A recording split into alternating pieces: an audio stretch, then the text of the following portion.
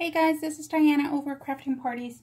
So just doing a really quick video here just to show the people that have bought the template. They are telling me they're having a hard time trying to find a piece of foam that's big enough to fit the template. Okay, so the problem they're having is not, I guess it's not the length of the foam that they find. They are finding this exact same length, or I mean at least it fits in there. They're having a problem with the width of it.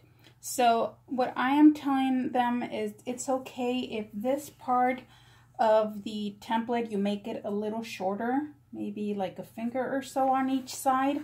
It really doesn't matter once you put it together, because this is only going to be the side of the bag.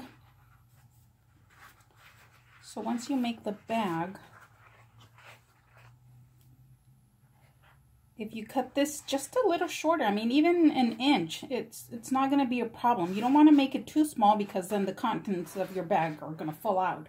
So just a little bit, maybe an inch, you won't have a problem. And I've done that before on some of my bags when I can't find the size of the foam, because it is kind of hard to find foam that fits this template. So if you can't find it, like I said, just maybe an inch on each side of these flaps and you'll be fine.